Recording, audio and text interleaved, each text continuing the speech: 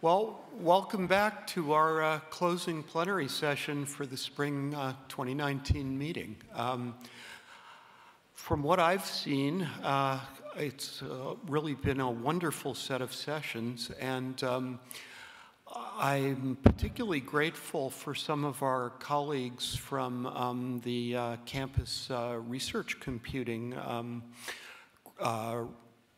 group who are having a workshop here tonight and tomorrow, who also were able to join us for some of our sessions and to be able to share some of what they're doing earlier today.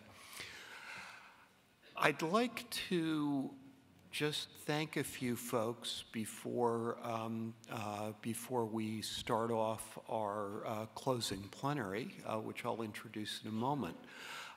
First off, I'd just like you to join me in thanking all of our presenters. They've made it a wonderful, rich, enlightening, and exciting conference, and let's thank them all.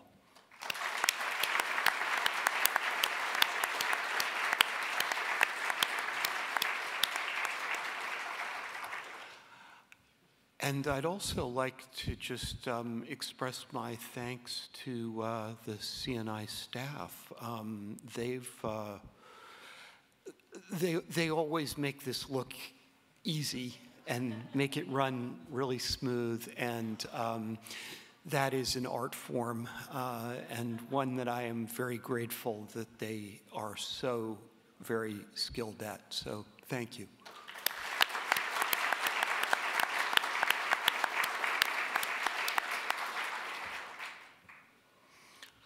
And with that, let me get on to the main part of what we're here for this afternoon, and that is a talk by Michael Nelson.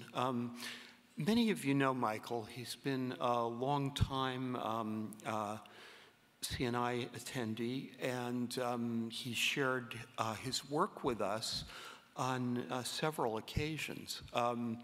His work often is collaboration with other folks that you would know here, people like Herbert von de Sample, Martin Klein, and others.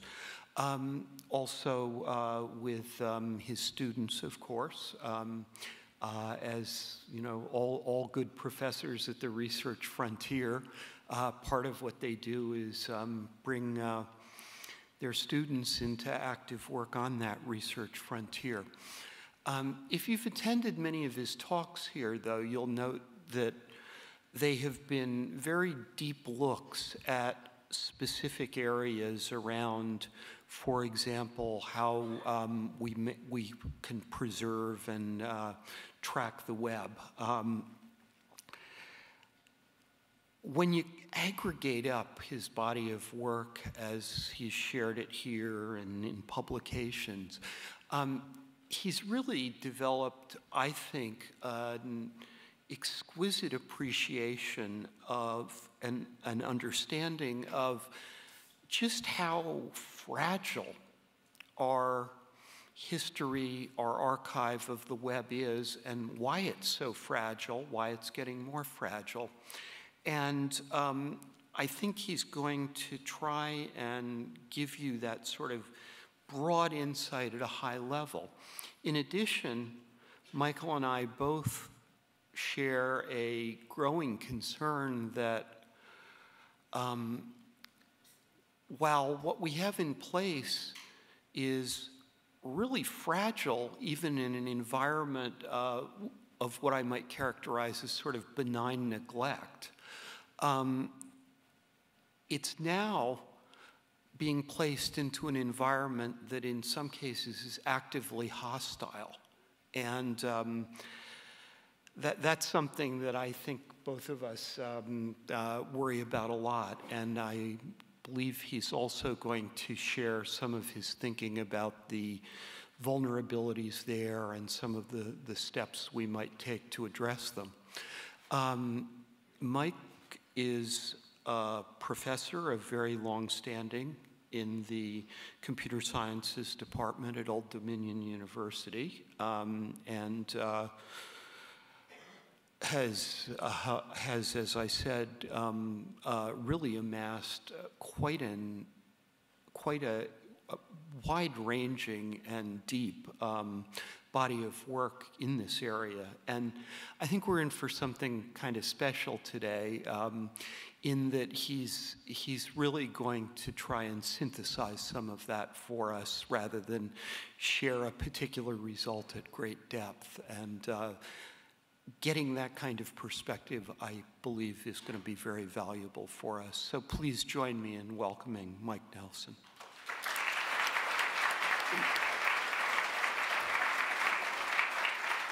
Thank you, Cliff. First thing, this is the title of my talk, but this is actually the title that I wanted to use. And when I submitted this title, I was told very politely that you could not use that title and you needed a more appropriate subtitle. So I'm really happy to be here. I'm happy for this opportunity. I want to thank Cliff for inviting me. I also want to thank my collaborators, Michelle Weigel, Herbert Van de Sompel, Martin Klein, a whole host of students. But the reason for this title, how many of you are Blade Runner fans? Philip K. Dick, right? So for those of you who aren't, I'm going to try and make you into a Blade Runner fan before it's all over. But so Philip K. Dick's book, it came out in 1968. It was called Do Androids Dream of Electric Sheep? And then Ridley Scott, in 1982, came out with a film. They renamed it Blade Runner. And in 1993, this is an obligatory library reference. The Library of Congress inducted it into the film registry for its aesthetic significance. So I'm trying to tell you this is serious cinema, right? So the part that it begins with is Blade Runner is set in 2019. The very opening credits is Los Angeles, 2019. And then we pan in and we see this horrific post-apocalyptic civilization has collapsed because of pollution. We have robots that live off-world. It's a dystopian post-apocalyptic future. Now, both Philip K. Dick and Ridley Scott predicted a lot of things in these movies, and because it's 2019, there's all kinds of links. And by the way, I tweeted this, the link to the slide. There's going to be a gazillion links in the slide, so you can go online and find all the material there. But there's a whole bunch of links about what Ridley Scott got right and what he did not get right and so forth. So we're not going to talk about flying cars and so forth. What we are going to talk about is, I'm going to tie it back to really the larger canon of Philip K. Dick's work. So a lot of the themes that he covers are things about identity, the relationship between self and the other, memory, the essence of humanity, what does it mean for something to be authentic, the difference between a reality and a simulation, and this concept of an unreliable narrator. So the idea is anything we're saying now, today in the world that we live in, has to be said and expressed in a tweet. So Blade Runner summarized in 239 characters, had one character left. So we're in this post-apocalyptic future where replicants are off-world slaves and not allowed back on Earth. And they're indistinguishable from humans, and to make them more manageable, they have fake memories implanted in them. And if they return to Earth or otherwise deviate from their programming, they're to be identified and then retired, which means killed, of course. The movie begins with the Voight-Kampff test, which is this idea of we can tell a replicant from a human by asking them a series of questions, because otherwise they're indistinguishable, right? We ask them a series of questions, and based on their empathetic response, particularly empathy towards animals, we can tell whether or not they're real. And it begins, this guy is, in Star Trek, he's a red shirt. He dies almost immediately because the replicant that he's interrogating eventually realizes he's failing the test and then kills him. All right, so we've got robots indistinguishable from humans. We've got off-world slaves. We've got a perpetually dark and stormy Los Angeles. So this is all the essence of good science fiction, good cyberpunk, right? But that's not our 2019, right? Well, the future is already here. The cyberpunk future is already here. On the left-hand side, you see a description of the Jeff Bezos situation. And when you read it like this, you're like, yeah, that's definitely at least a couple of cyberpunk novels that I've read. And then the equally fascinating and horrifying demos from Boston Dynamics. It is clear that the future is already here, the cyberpunk future. Now, at this point, you're wondering, when is he going to start talking about web archiving? And Herbert warned me not to go too fanboy on Blade Runner, but it's really tempting. But what I'm trying to establish here is web archives are science fiction, right? Web archives are enabling a reality foreseen by Philip K. Dick and several other authors, where we can insert bespoke fakes into our collective memory, our cultural record. Now, web archives are like science fiction because there's a paradox. We need significant and continuous investment today in order to take a page and say, this page used to look like that. It takes continuous investment to be able to say that. Now, in this audience, it should be obvious, web archiving is not file backup. I have this slide just in case. So backup, the essence of backup is you want to prevent, detect, and repair changes. In web archiving, we're continually changing the content to better simulate the past. So in essence, web archiving is a simulacrum of the past. It's not really the past. So the essence of a web archive is to modify the holdings that it contains. Now here's a page of CNI from 1997.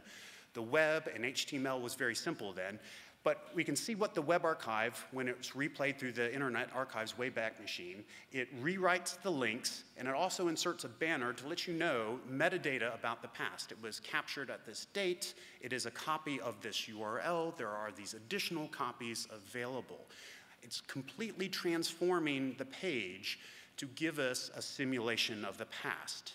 Now, it's not just rewriting links that are involved. So David Rosenthal on the left had a seminal paper in about 2005 where he addressed concerns. So it used to be we had this idea that someday we'll forget how to render JPEGs. Okay, that's never going to happen. But if it did happen, the web archive can silently transform the content into a format that's more amenable for our processing today. Now, the JPEG situation hasn't happened, but it has happened with Flash. So on the right-hand side, you see an HTML page, a YouTube page that was archived in 2010. And when I try to replay it today, my browser does not want to replay it because it's Flash, and Flash was a terrible idea. So we're continually modifying the web archiving playback software. So here are the GitHub release pages of OpenWayback and PyWayback, two of the most popular open source versions. And you can see the updates are just happening all the time. And they're doing this in order to have a more authentic version of the past. Now, the idea here is this version of the past, it's no longer just for vanity. This is what the page looked like in 1997. Just a year ago, there was a court case in which screenshots of Internet Archive pages were allowed as evidence. Now, on one hand, that's a terrible idea, and we'll explain why. Now, in this case, they had someone from the Internet Archive go and verify that what was in the screenshot matched the Internet Archive's business records. Now, what we didn't establish in this court case is whether or not the Internet Archive's records matched what actually happened in the past. That's an open question. So why is it hard to recreate the past? If the web was just JPEGs and PDFs and MP3s and static files, this would be really easy, right? But real HTML pages, the pages we enjoy interacting with, are not that simple. They're actually super complex and involve hundreds, several hundreds of embedded resources. So here's a Twitter page from a couple of days ago. And obviously there's links that need to be rewritten and so forth. There's embedded resources, audio, video, and so forth. And then the bar that says 12 new results up at the top, that's inserted by JavaScript. And so this page is continually updating. It has advanced media in there. This is super difficult to capture and then render as in the past. Now, the main problem here is JavaScript. JavaScript is why we can't have nice things. And if we can stop JavaScript in our lifetime, then we will have accomplished something. So let's look at an example. Here is a page from the Fish and Wildlife Service, archived 2013. So we load this page, and we get an eagle at the top. Now we hit reload immediately. This is the archived page, not the live web. When we hit reload, we get a tiger. We hit reload again, and we get a mountain. Now what's going on? I'm hitting reload, but I'm getting a different page. Now in this case, it's pretty simple. We look inside, and I promise this will be the only code slide that we have. We look inside the HTML, there's some JavaScript, and it's clear that it's randomly deciding which one of the images to show you. Now this is pretty simple, right? We just make sure that we reload the page enough in our crawl so we get all 3 images, and then we can recreate all the 3 versions that somebody would have seen in 2013. Most pages are actually a lot more difficult to figure out what's going on. Now this is an animated GIF. It is a CNN page archived also in 2013. And the right-hand top corner, you can see when my student hit reload. He was waiting an hour in between. And the top left-hand corner, you can see that on each reload, the archive itself is not sure how many copies of that page that it has. Now this is actually going to be a source of much confusion. For if you have 3 copies, it probably knows, hey, you have 3 copies. Once you get above some large number, exactly how many copies you have is not entirely clear. It depends on which indexes can answer in time and so forth. The more disturbing factor is in the bottom left, you see that we're getting different temperatures for the high temperature in Atlanta in the summer of 2013. Now, I'll buy the 90 and the 80 degrees, but the 39 degrees, I'm willing to bet it was not 39 degrees in Atlanta in the summer. So every time we reload this page, we get a different result. So we can't replay the past here. The combination of the embedded resources and the JavaScript makes sure that our simulation of what CNN looked like in 2013 is flawed. And it will never be 2013 again. So in some essence, we can't, this page is lost. We can't go back and get it. Now you can say maybe the headlines are there, the important part of the page is, but we don't always know in advance what the important parts are going to be. Now, this actually manifests itself in a lot of different ways. This is something we identified a long time ago and we called zombies. And when you reload a page, the live web would leak into the page and sometimes produce results that were jarring. So this is a CNN page that was archived in 2008. But my student, Justin Brunel, rendered the page in November of 2012, right before the 2012 election. And you see on the right-hand corner the Obama-Romney advertisement for the debate, where on the left-hand pane, we see that he's running against McCain.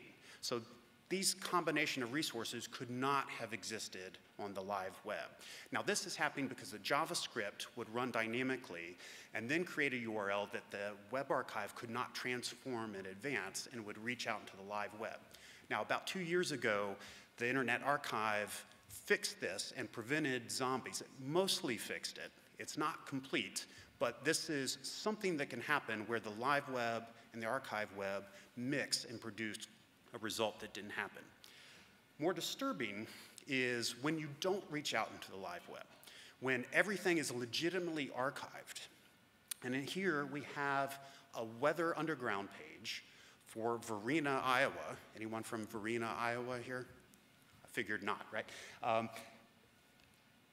It says in the text in the bottom left-hand corner that it's going to be a miserable day, 41 degrees, and it's going to be rainy and cloudy and so forth.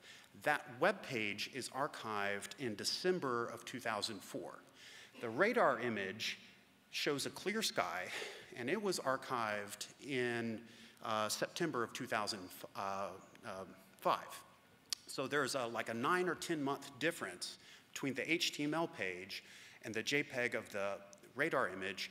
When they're recombined, and these both are archived resources, so we did not reach out to the live web. When they're recombined, they produce a page that never existed.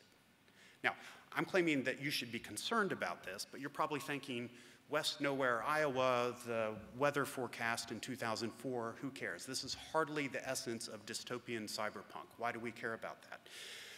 There are cases where these temporal violations begin to look like tampering, and they actually have more real-world impact. So, does anyone remember the Joy Reid case with her blog? It was about a year ago.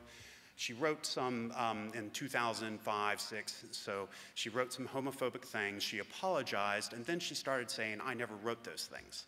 And then people on our team used something called robots.txt and basically blocked the Internet Archive from replaying those pages because she didn't like what was coming out of them. And then she started saying, oh, it's been hacked and so forth. What the people on our team didn't realize is there's more than one web archive. So we went and got copies of the same posts from the Library of Congress web archive, and were able to demonstrate that the screenshots that were being circulated actually matched the text that the Library of Congress had. One of the common complaints at the time was, well, you're showing me this replayed page, but I don't believe it, because she was a prolific blogger several times a day, and she had a big audience. And there were a lot of comments on the blog. And I assume everyone in this room remembers blog. If I was talking to a younger crowd, I'd say it was like Twitter, but a long time ago. So when you replayed the page, you saw that there was no comments. And people thought, well, that's weird. Clearly, you're lying to me, right? Because it does not match what I remember from the past. And what I found, and this is actually kind of complicated, but there's a temporal violation. So she used Blogger at the time, but the comments were served from a different service, HaloScan or something. I don't even think it exists anymore. But the HTML page had some JavaScript in it, and it would load a separate JavaScript file that was an index for which posts had which comments. And this is one example that I worked through. The HTML page was archived January 11th, and then the JavaScript index page that was loaded at the same time was archived almost a month later in February. And it was the index from February that corresponded with the HTML page from February. So when you recombined them, it produced, what you see here is when it failed to find the copy in the index, it would say comments as if there were no comments. So many of the posts, most of the posts, actually had no comments. There'd be a little bit of overlap, so some posts would have comments, but most of them didn't have that many comments because these things were so far out of sync. Now, I can tell I'm already losing part of the audience here. Now, imagine me trying to talk to someone who doesn't want to believe that Joy Reid did that, because it's very complicated. And I'm like, no, there's HTML, and there's JavaScript, and it talks to this other JavaScript. But wait, that was, and it sounds like you're telling a bad science fiction story where you're introducing characters as needed, but it was archived later. I know I didn't tell you about that before. So I understand why people don't think I'm telling the truth. But the reason why this page does not match people's historical expectations is because of these temporal violations. Now, this has more real-world implications than the Varina, Iowa weather forecast. Right? But it's not just JavaScript. Now, established JavaScript is almost always the villain, but there's some case where cookies by themselves are the villain. This is something we published, blogged about not too long ago. I could do a whole talk about how web archives and Twitter work at cross purposes. But here's a case where we have Obama's page, his official page, replayed from the archive, and I can't read it, not that long ago, 2017. And his posts are in English, because he's writing in English. But because of how Twitter sets up their support for multiple languages, the template information comes back in Urdu. And Urdu is a lot like Arabic. It's a right-to-left language. So you see the template information for when he joined and how many followers and tweets and replies and so forth. That's all in Urdu. And clearly this supports the narrative that he's a secret Muslim, right? Because why does this page look like that? But when it's crawled, what ends up happening is the Internet Archive associates the Urdu language page at the URL of the English language page. And the blog post explains how that's happening.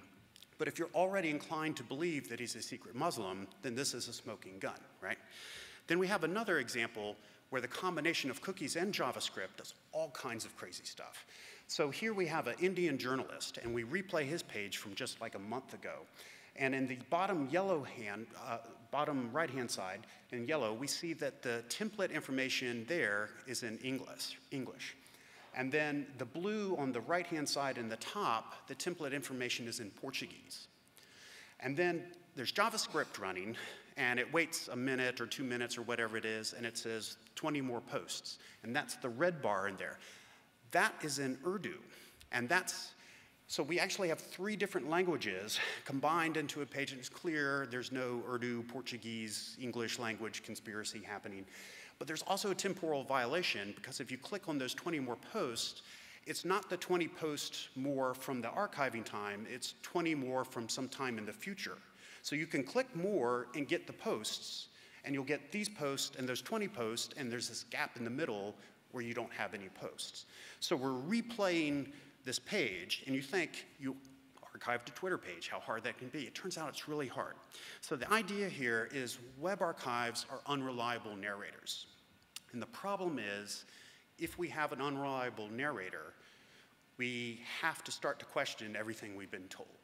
Now, here's another example where the stakes get higher. Imagine we had a president that admitted obstruction of justice in a national TV interview, right? Just purely hypothetical. And in August of 2018, he tweets something that Lester Holt was caught fudging the tape, all right? We know this didn't happen, right? And then a journalist replies on the right-hand side and says, look, the NBC website has had this video up since August of 2017.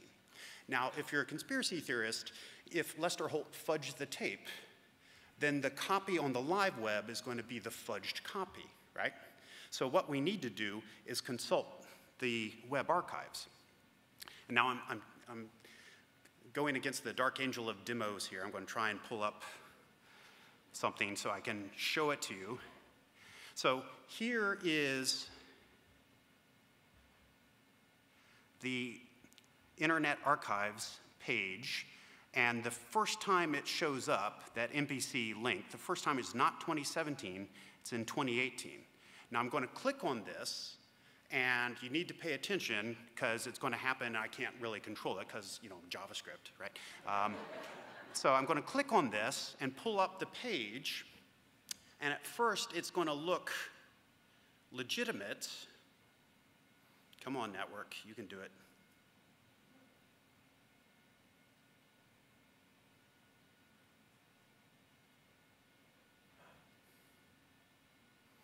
So there's the Lester Holt.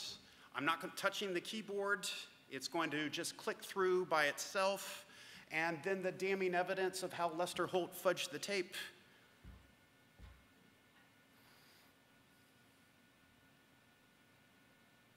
All right, who else is on the network at this time?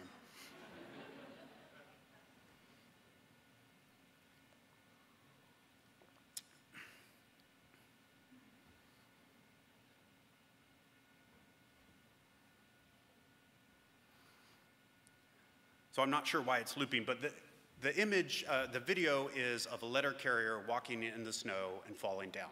And it just sits there and loops over and over again. And yeah, so it's, and after we show this and his bag slides down, it's going to go back and start playing again. And this is the damning evidence that we were going to catch, here's the original source of the interview. This is what the archive has. Now, imagine trying to convince a skeptic that Lester Holt did not fudge the tape here, and we go to the archive, and this is what we get. Something's gone horribly, horribly wrong here.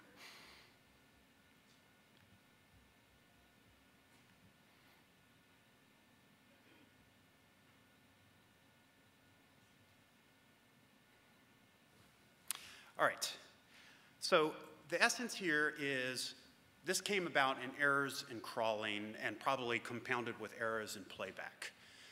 But at some point, the errors in crawling and the errors in playback become indistinguishable from someone tampering with the record.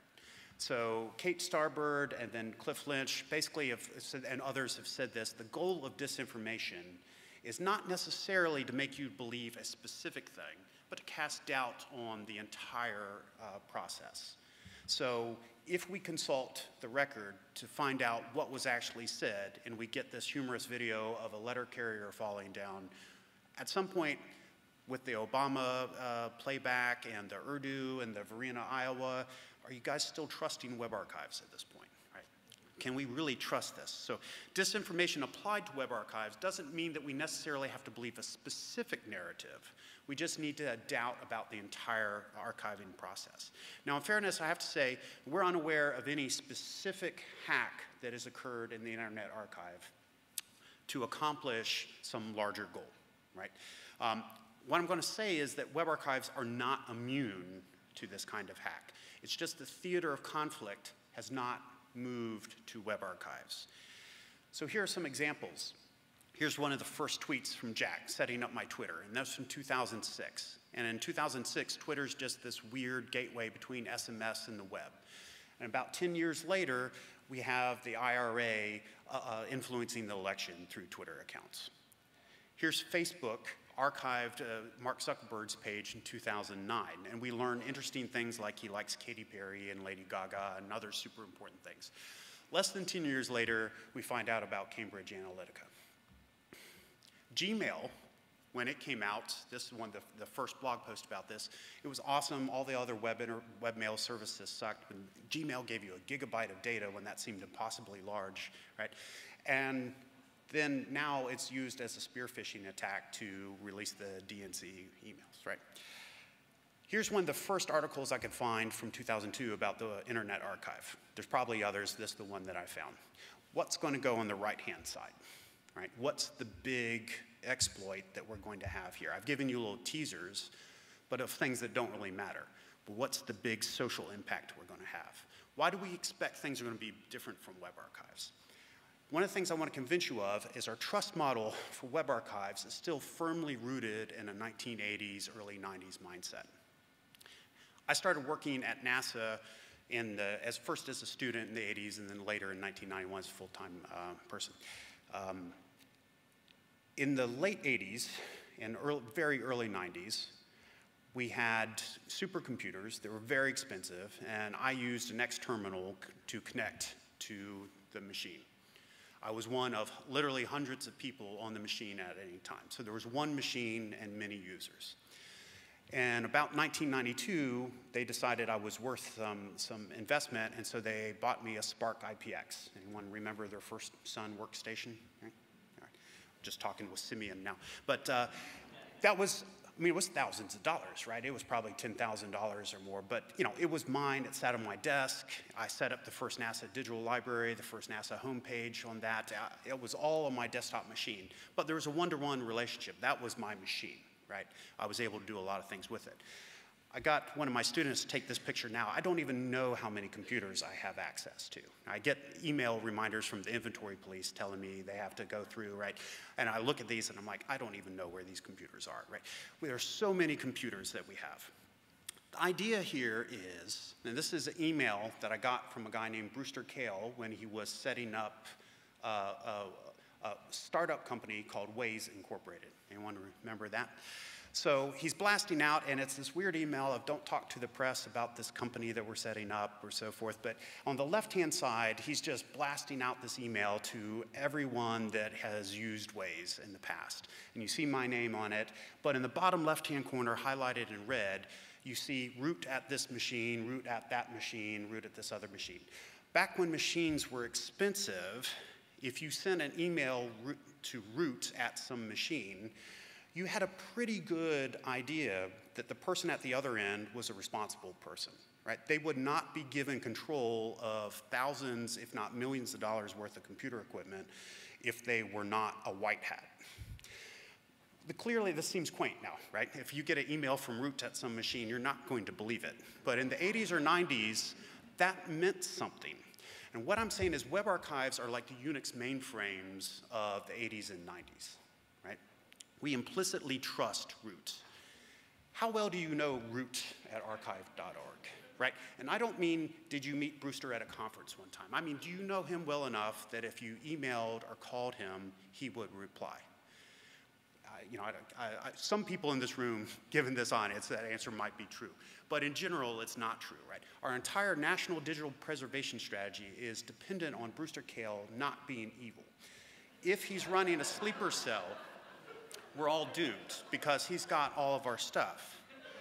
Now I'm going to say, how well do you know root at all these other archives? And there's at least one of them on here which you absolutely should not trust. There's a bunch more archives that I didn't bother to find icons for. So there's a gazillion archives. We can no longer implicitly trust root at archives. All right, up until this point, we've looked at failures of crawling and failures at replay, and it produces weird results. Let's talk about deliberate fakes. Now, we've had deliberate fakes for some time. So we've had Victorian photo collage and then copy and paste to make funny music videos and so forth. The one on the right is Brian Williams rapping Gin and Juice, which is a Snoop Dogg song from 1993. It's hilarious, you should listen to it. Now, clearly this is done for comedic effect, right? And so because we have the cultural context, we know this is not real. But there are other fakes that require knowledge and skills and access, right? Even if I could create some of these things, I don't have access to a monastery in Europe to go and place it for discovery there. So some of these fakes exist in the real world, but the threshold to create these fakes is much higher.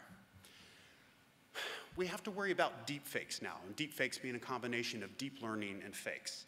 And here we have a couple of clips from Reddit where two people asking for the creation of deep fakes and one person advertising the capability to create deep fakes. Now, we're not going to look at these examples, but we have a safe for work example you've probably seen.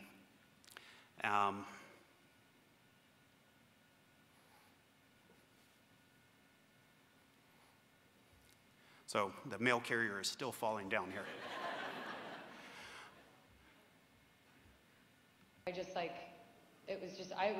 This was very, truly surprising for me. Yeah, I was just really surprised. Sheridan Watson from BuzzFeed right here. Hi. So you're a huge Bravo fan. Oh, Who yes. is your favorite and least favorite housewife of all cities? My favorite is probably Lisa Vanderpump. All right, you get the idea, right? That's pretty convincing, right? We can tell it's fake, but you know, given the right circumstances, we'd have to be concerned about this. While I've got this load, I'm going to show you another fake. Simply, President Trump is a total and complete dipshit. Now, you see, I would never say these things, at least not in a public address, but someone else would. Someone like Jordan Peele. This is a dangerous time.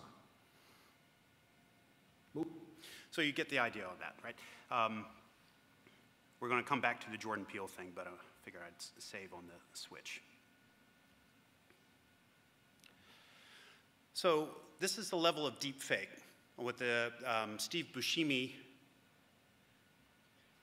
Jennifer Lawrence combination. We just put his face and maintained her voice. And the Jordan Peele Obama version, we essentially had Jordan talking and mouthing through Obama, right? So it's sort of related approaches, but you know it has become mainstream in the sense of there's now a website. You no longer have to go to the deep, dark reaches of Reddit to get this material. You can go to a website and create it. It's not that difficult. Now, I'm going to put aside for a moment the illegal and creepy and all the other aspects of the deep fakes that you see on Reddit and so forth. As far as detecting deep fakes, this will happen. There will be an arms race. If we get good at detecting them, we get good at covering them up and so forth. Preventing them is never going to happen. And the idea here is the mementos of a past, even a fake past, are core to the human condition. We're going to be so attached to these that we're going to continue to find a way to create them. And this actually has a significant plot point in Blade Runner, where on the left-hand side, Leon, the guy that killed the interrogator in the first scene, he actually is eventually caught and killed because he returns back to his house to recover the photos. Now, he knows they're fake, but he's so attached to them that he actually risks his own life to get them. So now imagine at your next Thanksgiving dinner with the Obama and Peele video. You just take that 3 or 4 second clip, edit that out, embed it in an HTML page, use JavaScript to rewrite the URL that shows up in your banner. You also set the date time to be November 2016. You claim that the deep state has removed the page from the live web, right? That's evidence of how deep the conspiracy goes, right? And then there you have endless conversation with your uncle, right? This is not just hypothetical. Here's an attack that we've demonstrated of a page inserted into the Internet Archive that shows Brian Williams rapping gin and juice. And if we zoom in, we see that it's at a URL that's fake, that did not exist then. And we see that it has a date time of 1992. That's 1 year before Snoop Dogg's version came out. So we've proven that Brian Williams is the original gangster, and Snoop Dogg was copying him. Now, this is obviously fake, and it's fake on inspection. But imagine, we can do this. My student did this. Now imagine this with the Jordan Peele video, just that slice where we don't see Jordan Peele, we just see Obama mouthing it, right? Now, we've known about these attacks and other attacks in a series of seminal papers for about 2 years. Fixing this, preventing the archives from being an attack vector, is going to be a great deal of work. It hasn't happened yet, to my knowledge, but only because people haven't figured out that it's important yet. I don't think that's going to continue. Of course, there are other ways to attack the web archive, or the Internet Archive. They host a Friday lunch. It's really awesome. You could just show up and have lunch with everybody, but it's an insecure facility, right? Now, they have geographic distributions and so forth, but the thing is, you can go have lunch with all the archivists there, and then go and abduct them and hit them with a lead pipe and have them insert anything into the archive that you would like. Now, you're probably thinking, that would never happen. I think there are some journalists and dissidents and so forth that would like to say it could happen, right? If the Saudis or the Russians or any number of other governments decided they wanted some information to appear or disappear in the web archive, they've already killed a lot of people, and don't think for a minute that they would hesitate to add a librarian to their list, right? We're not special. And the idea here is we can't have it both ways. We can't claim we're doing important world-changing stuff and then pretend like we are somehow immune to the associated dangers. We can't have it both ways. Now, maybe they don't attack the Internet Archive, right? Maybe they set up their own web archive. Now, setting up your own web archive is not that expensive. Now, the run-out costs are still expensive. If you're going to commit to supporting a web archive forever is a really long time, so there's a lot of costs associated with it. But there are a lot of open source software packages that are quite good, and with AWS, it's not the cheapest way, but it's the fastest way to get set up with a lot of storage. You could have a convincing web archive set up in the same amount of time it takes for somebody to render the Jennifer Lawrence Steve Buscemi fake. Then we can start talking about placing fakes into fake archives. Now, I don't know root at any of these archives, and I wouldn't trust them even if I did. But if these archives existed, what happened if most of the time they faithfully replayed the pages, and then they just changed the pages that they wanted to change access to? What if they're not even 4 different archives, but it's really one person controlling all the different archives to give the illusion of independent observations, essentially mounting a sock puppet attack? Going back to Rosenthal and Locks, they've done a lot of nice work at talking about threat models for digital preservation. But I think even in their work, there's an assumption that all the nodes in the network begin as trustworthy components. They might be corrupted later, but what if we begin in an environment where everyone is not trustworthy? I want to introduce another possibility.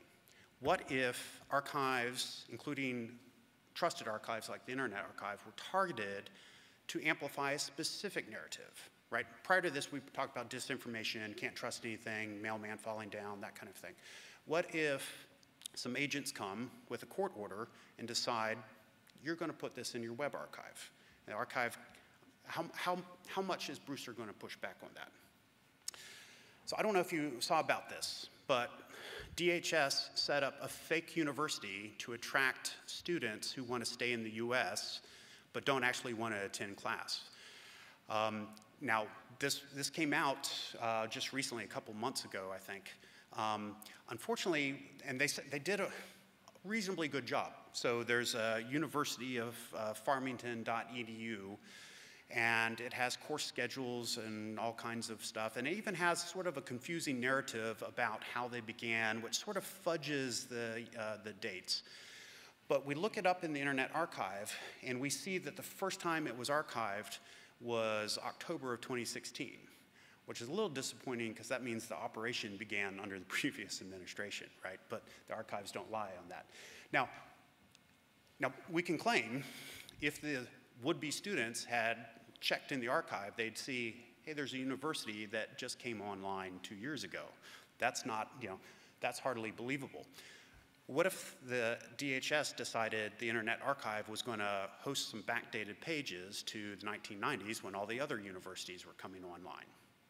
Or, even easier, DHS could have put a robots.txt at that page, which effectively blocks the Internet Archive, and they could have co-opted all the other archives and put the fake pages backdated and that. So DHS already got a .edu registration, right? You're not supposed to do that, but obviously they can do it. So why do we think that the boundary, they just didn't think about it, but now that I've told them, they will think about it, right? Now at this point, you're probably thinking, shouldn't he be talking about blockchain by now? So blockchain to the rescue, and the lasers and sirens and a soundtrack and so forth. Yeah, we're not going to do that, right? So everyone's seen all the Rosenthal articles. We all know that that's not good. But there's no shortage of deepfake versus blockchain articles. And some of them, I'm going to claim, start to look a lot like a Voight-Kampff test, right? Where you have to prove that your photo is legitimate, so forth. There's a good article that talks about the unintended consequences of that. Probably more than we will catch deep fakes, we will succeed in surveillance of tracking who posted this photo if this happens. On the other hand, I'm less worried because anyone with pets and microchipping their pets and multiple competing standards for microchipping our pets, we can't blockchain our pets. I'm hard to believe that we're going to be able to blockchain all the photos that come out of our phones. Now, we'll note that the synthetic pets in Blade Runner have serial numbers, so that's how you know it's the future, right? They figured out how to blockchain their pets. As far as blockchains and web archives, you might have seen this blog post almost 2 years ago, where they claimed, oh, we've time-stamped, hashed everything in the Internet Archive.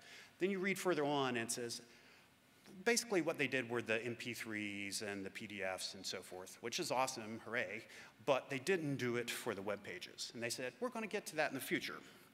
That's not going to happen, right? Absolutely not going to happen, at least not in the conventional way that you're thinking of it. So we have an ongoing work now where we sampled 16,000 mementos, archived pages, distributed across 17 public web archives. We replayed each page 35 times over the course of a year. And here we just have a visual representation of it. So this is University of Michigan page as archived in PermaCC. And then we see at some point they have some security problems with their server. They upgrade the server. It's offline for a while. We get different content. It comes back online, and then it becomes variable, right? We never quite always get the same thing back each time. And the punchline here is 16,000 times 35 is the big number. If we do a histogram of how many times we get different hashes, about 1 in 8 of the pages always gave the same hash, all 35 times.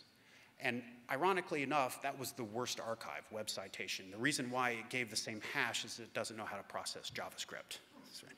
On the right-hand side is more concerning. 1 in 6 pages always gave a different hash every 35 times. So every time you visited it, it produced a different result. And that should be clear just there that fixity-based approaches, conventional fixity-based approaches, are not going to work, not through a playback mechanism. Now you're thinking hash the screenshot, not the HTML. That doesn't work either. Here's one work file, an archived page, and horizontally we have 2 different Wayback Machines, and then vertically we have 3 different browsers. And the takeaway here is, even though the same source material that never changed, when it's played back and then rendered, we get 6 different answers. Now, which one is the right answer? Now, some are clearly better than others, but it's not entirely clear which one is the right answer. Now, why don't we create a locks for web archives? I've been talking about locks a couple times, right? Why don't we do that? Here's a dirty secret. Web archives are not very interoperable, right? And here we have an upside-down tortoise, if you remember your VoIP test. There are many issues regarding interoperability. I have 99 problems. I'm going to show you one of those problems just as a parable. So here's that tweet that I had earlier, and I pushed it into the Internet Archive. And it looks pretty good. We get the banner, so forth. I take this page from the Internet Archive, and I push it into Archive Today. And that's still pretty good, but it's taken away the Internet Archive banner. But inside the banner, it's smart enough to know that it came from the Internet Archive. Then I take this page, and I push it into PermaCC.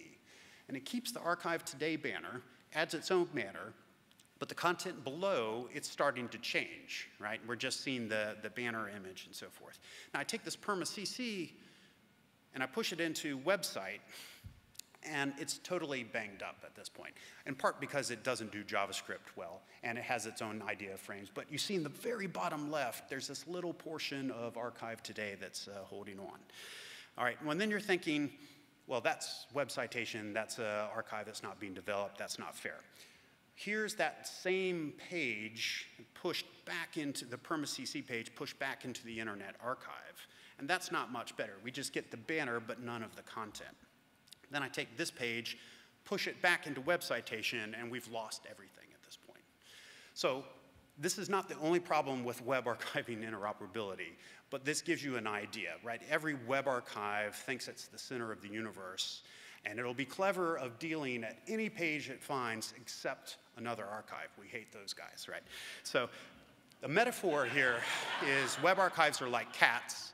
And they don't really, if you're a pet owner, you know that cats don't really have a strong pack mentality, right? They do their own thing. All right. Now, to summarize, existing trusted archives can be compromised by a number of ways. One, they can crawl malicious pages, pages that know they're headed towards the Internet Archive and use JavaScript to attack the archive. We can also attack the facilities and personnel. We can also just get a court order, and that's probably the easiest way to do things. The other aspect is the lowered threshold for archives means we're going to have a lot more untrusted archives. People are going to try and commercialize archives, and there'll be a lot of activity in this space. Most of it will fail, but it's going to produce even more uncertainty. There's no reason to think that the Russia and the Saudis and so forth aren't investigating their own archives. They can afford to have a long game archive, where they set things up and it does the right thing for a long time and then defects later on. They can also set up sock puppet archives where it looks like there's multiple archives, and our state of interoperability is so poor that we can't track what as things move between archives. And the nature of web archives is to change content so that current fixity-based approaches won't apply. Now, looking forward, I don't have a lot of how things are going to get better. I'll give you a little vision of how things are going to get better. We need new models for web archiving and verifying the authenticity. We need a VoIP test for web archives, right? The Heritrix Wayback Machine technology stack is very successful, but it's in some ways limited our thinking about what it means to have an archived web page. Now, I'm just going to make an observation that we spend a lot of time on the web proving that we're not a robot, right? So we solve CAPTCHAs, and almost half the traffic on the web is, in fact, bot traffic. And it's actually true in web archives as well. Robots are the primary consumer of archived web pages. I don't know exactly what the solution will look like, but it's got to leverage things like click farms. Now, click farms are going to exist to drive up fake engagement with videos so that you have thousands of views and so forth. And it's both, I mean, this is a cyberpunk future as well, right? People produce videos, and then we have all these fake/real consumption of the videos just to make your numbers go up. But we need to leverage this kind of concept for observing web archives. So I'm going to go back to Cliff Lynch. He had a paper out a year or two ago. There was a million things in it. One of them is documenting instead of web archiving. with the idea of robotic witnesses, new Nielsen families. This is also in contrast with something I wrote about a while back, where game walkthroughs as a metaphor for preservation, right? So this was a game that I played constantly in my teenage years, Star Raiders. And how many people played Star Raiders? All right, just me. It was an awesome game.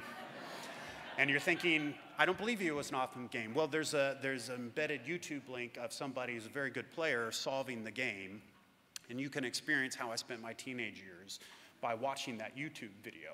I'm going to claim we can learn a lot from what it means that this is what we saw when we crawled it, and then we need to figure out, as I replay it, can I measure the difference? We have to assume there's going to be a difference, but how can we measure the difference? All right, now finally, some of you are thinking, I'm still not convinced about Blade Runner, right? So I already know I'm not a fan. And what can I take away from this talk if I'm not a Blade Runner fan? My wife refers to the movie as serious white guys talking. So yeah, I realize not everyone will be a Blade Runner fan, but after this talk, you might be, or later going home, you might be in crowds of people where you're talking with fans. We saw there are a lot of people who are fans. Give you 2 ways to pass the Voight-Kampff test for Blade Runner fandom. Number 1, you ask the question, is Harrison Ford's character, Deckard, a replicant? Interesting enough, the answer to this question depends on the source material that you read. In the book, Deckard is a human. It's clear, and Philip K. Dick had said he's definitely a human. Ridley Scott changed it, but there's 7 different versions of the film. And some of the versions are, it's ambiguous of whether or not he's a replicant, and some it's very clear that he's a replicant. So you can ask this question and watch all the other fans fight, and you can walk away and you'll fake it, right? The last thing is the Tears in Rain monologue. Who likes this, right? So you just ask the question of, is this the greatest monologue in science fiction or the greatest monologue of all time? All right, thank you. I look forward to your questions.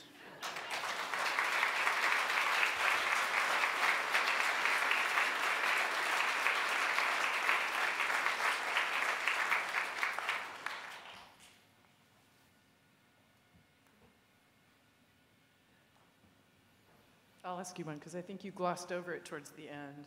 But this whole thing has been reminding me of the problem of archiving games. And what is the thing you're trying to archive? Is it the code, the guts of the web page, or is it the experience of it, right? And you did talk a little bit about this, but there was a joke at MIT where, if you wanted to archive the digital theses, you would print them out, shrink wrap them, and send them to the salt mine, right? Because that was the only way we could be sure. Right. And of course that's silly because a lot of them can't be printed. But why not just videotape the screen or something? And you talked about that a little at the end. So how does that relate to all this research you're doing? So I think it would help. Take a step back. I think we need to re-examine what does it mean to have an archived version. So the Heritrix Wayback Machine gives us the HTML, it gives us the JavaScript, it renders client-side, everything's copy and pastable, and that makes a lot of sense most of the time. The Archive.is web archive has actually a slightly different model. It gives you HTML, but server-side at crawl time, it flattens out all the JavaScript, so it removes all the interactivity, which is both good and bad. But what the good part is, it freezes that page in time, and it doesn't screw up anymore. Now, we could also do screenshots, and we kind of have that.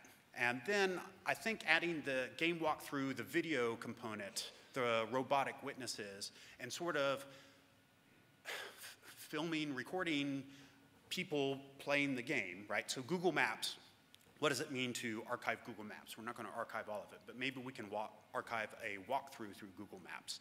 And that maybe helps us establish later the page that I'm getting back, maybe with or without JavaScript. It establishes a baseline of what we can expect from that page.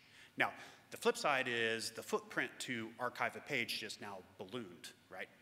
So, but on the other hand, once we get to real-world implications for incorrectly playing back a page, like governments making decisions, militaries making decisions, political outcomes, maybe that's a level of investment that we have to have. But I admit I don't have all the answers on that. Other than to say, read Cliff's paper on that, has a lot of good ideas.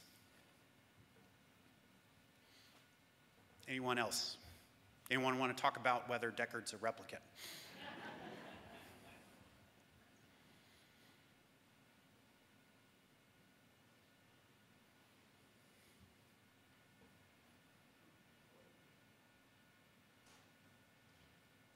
Michael, I'm trying to sort through, damn it. Archive that. I'm trying to sort through, there are many unsolved problems, and thank you for this uplifting, ends with a Blade Runner, right? This is well done. What are your thoughts on getting more archives or more archiving activity? So other than a upside-down tortoise test, what can we be doing, and is simply collecting more and doing more collecting other than through Internet Archive a good first step? So what I would like to see is more interoperability from independent archives. So there's Pi Wayback, there's Open Wayback. That's a good start. I'm concerned that some universities are closing down their archiving efforts, and I understand that. It's easier just to pay a subscription to archive it. I would like to see multiple independent web archiving efforts, and with variation in the technology stack. So I mentioned the Archive IS, Archive Today, Web Citation, sort of interesting. Archiving solutions that come from different communities have different presuppositions, and they actually, some things they get wrong, some things they actually get surprisingly right. And I think setting up more Wayback Machines is a good start, but we need to investigate something beyond just hair tricks and Wayback Machines. And I know we're moving towards headless browsing and so forth, but the Wayback Playback paradigm is still constricting our way of thinking. So part of this is, what does it mean for images? What does it mean for video? And how do we interoperate and say, I observe this, you observe that, and let's measure the difference between them. And also having the semantics to express some of my content I observed independently, some of it I got from a seed from the Internet Archive, because I didn't exist in 2005, so I just got a bunch of their stuff, loaded it up, and played it. So I'd like to see more of a move towards standards and a focus on interoperability, and I welcome more people participating, even though it comes at the security and authenticity risk associated. Now, I also admit that's completely self-serving because I do web archiving research, so obviously the answer is we need to have a lot more web archives. So I get that, but on the other hand, I do think it's important that we move in that direction.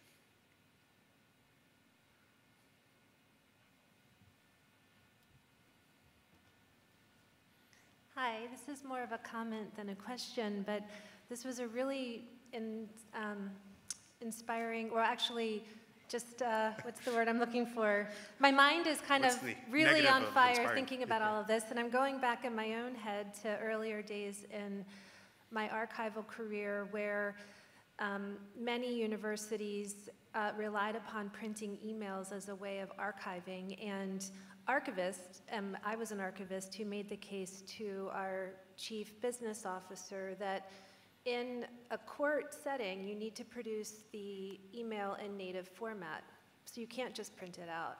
And so I feel like what you're showing us is that archive it, as cool as it is to have a printout of an email, or as cool as it is to see a rendering of old web content, it's not submissible as, it's not the native format. And that just calls into question that whole larger digital preservation infrastructure that's required if we are going to have to reproduce evidence.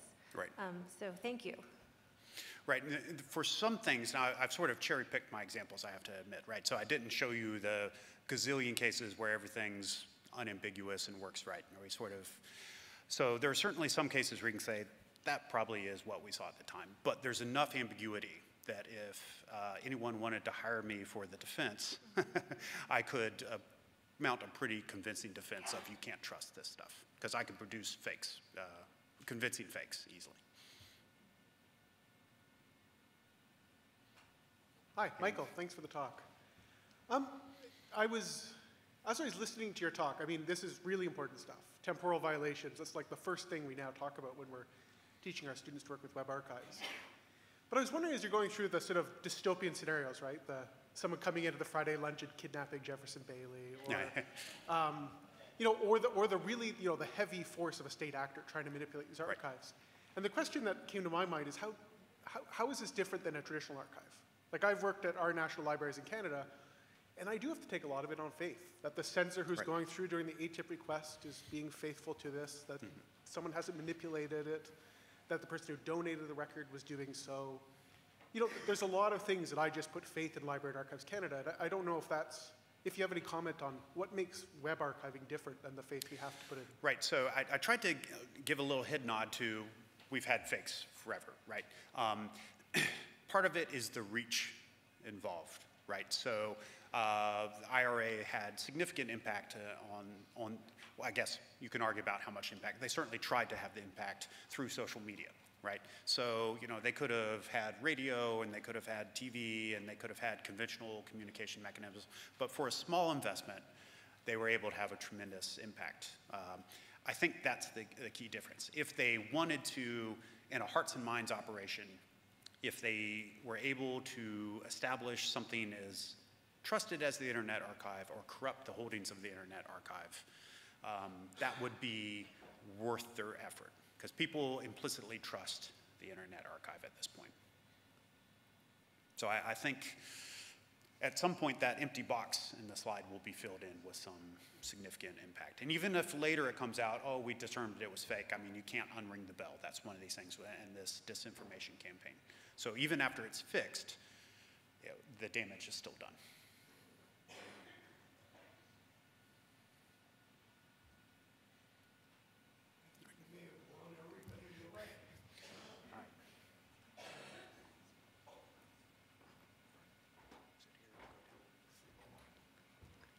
That was just amazing. And I guess if you didn't have enough to worry about before, you should feel, you know, really fully satiated at this point. Michael, that was really tremendous. Thank you so much.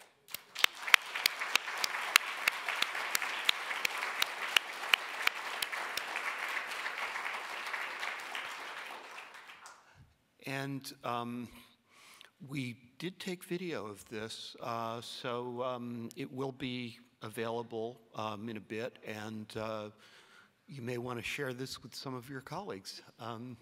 I think there's an awful lot to think about here. But with that, let me draw this meeting to a close, wish you safe travels, and I hope to see many of you at various gatherings in the coming months, and again for our December meeting in Washington, D.C. Thank you so much for joining us.